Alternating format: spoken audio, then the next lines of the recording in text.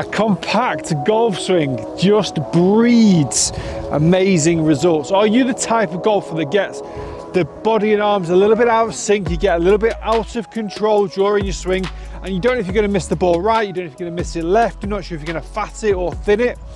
We will all hit bad shots. What we need to be able to learn is which bad shots we're going to hit. So you can't hit fat and thin, you've got to hit fat or thin. You can't miss left and right, you've got to miss left or right. And obviously we don't want to do any of those things, but we will as human beings. So what you need to try and figure out is what is your bad shot and how do we limit the amount of bad shots that you're going to play.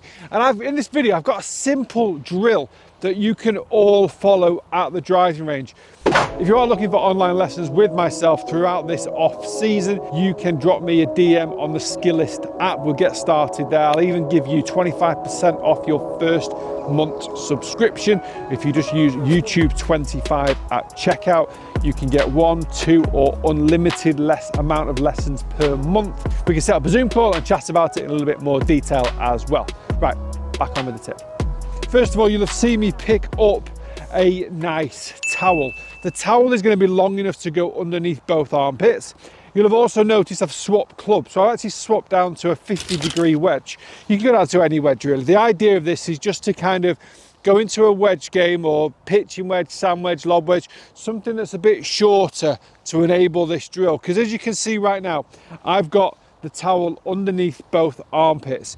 It's a very simple drill. It's something I've used for many, many years. It helps me get nice and connected, feel like my body's in sync, get the sequencing right, but it's also a fantastic drill for consistency of ball striking. And that's what this is all about. Look at that, nice and simple.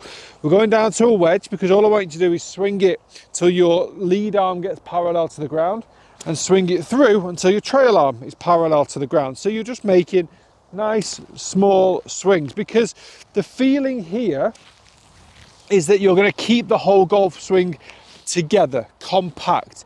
Use your rotation of your shoulders and your chest, allowing the club to work around your body, because the golf swing, remember, is on a circle around the body.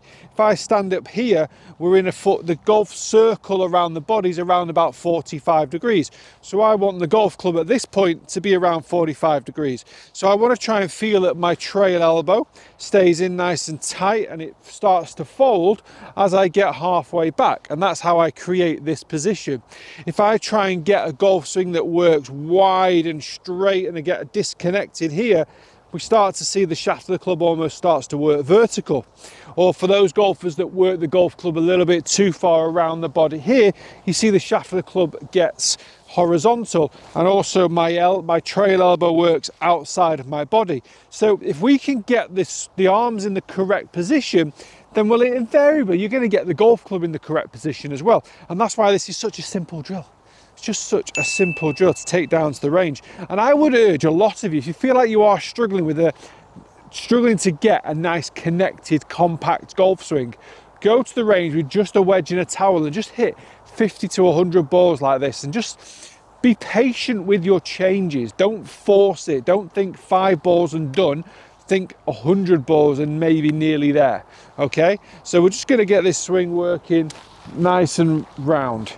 So keep the arms in nice and tight to the body, back, through. Beautiful strike.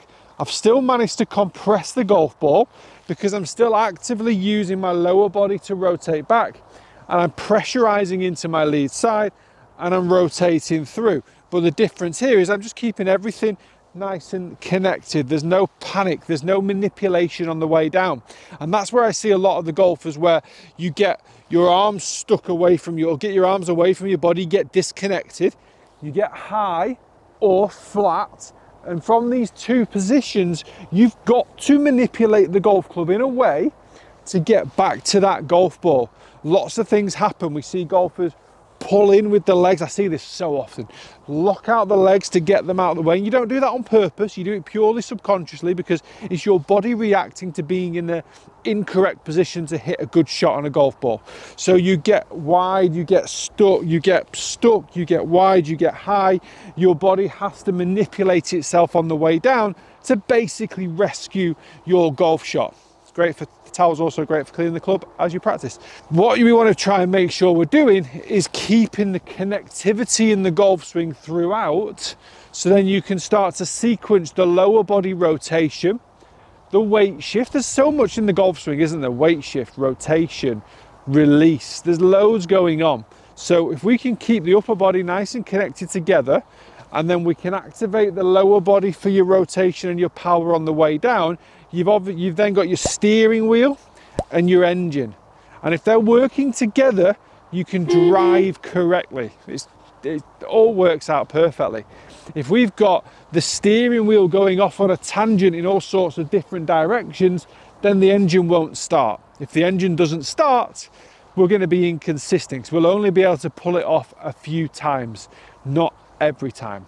Once you've got comfortable hitting the wedge, go back up to your mid iron, go over to your 6 or your 7 iron, but do the same swing. So still feel like you're hitting that same swing back. You just go into the L position here, or a 9 o'clock position, halfway back and halfway through. Even with the mid iron, get used to the length of club and push it through. This is also a great little shot for when you want to hit those little knockdown shots.